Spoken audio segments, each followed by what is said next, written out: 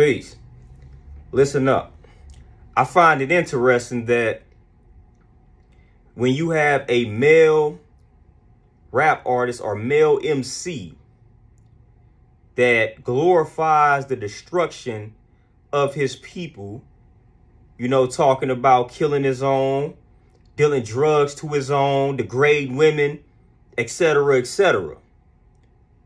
And something happens to that artist in relation or in correlation with his lyrics, then the response is, oh, you need to be careful of what you rapping about.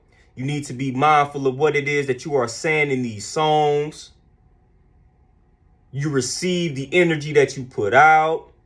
Shouldn't be rapping about this.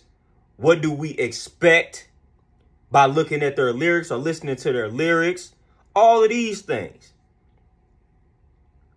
But then when we take that attention and put it on a female rapper or female MC, you know, a female MC that promotes ratchet activity, and then something happens in relation or in correlation to her lyrics, then we not keeping the same exact energy. We not keeping the same energy. That's weird to me.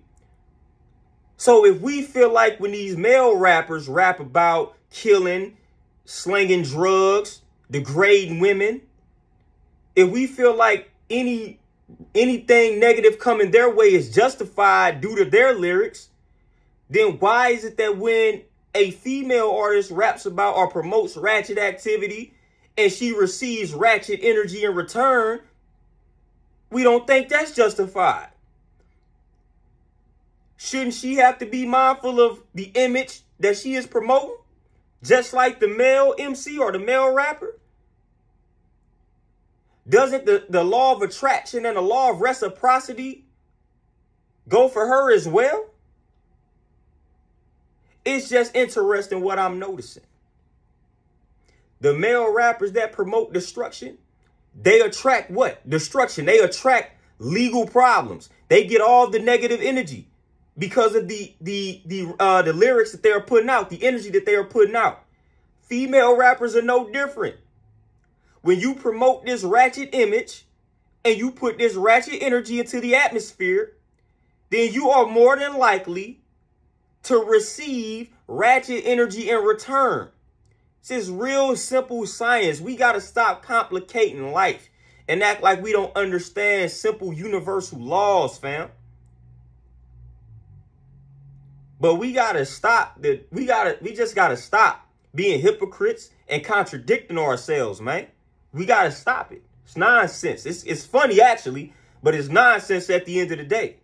Hold them female rappers to the same standard. You can't be out here promoting that ratchet energy and that ratchet activity and that ratchet image and get mad when you are perceived as being such.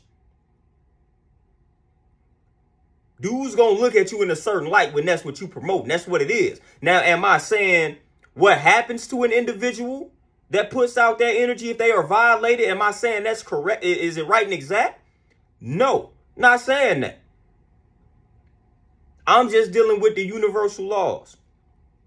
If I don't want a certain type of energy to come my way to minimize my chances of that happening, I got to watch how I promote myself. I got to watch what energy I put out. So if I don't want to receive a certain type of energy to minimize my chances, I got to make sure I don't put out that type of energy. Real simple. Not saying that that energy will still not come my way, or it can still come my way. It's a possibility. But to minimize my chances of that energy coming my way that I don't want, let me not put that energy out there. Real simple. Simple math. Simple universal laws. Real simple. Let's stop complicating life out here, people. Peace.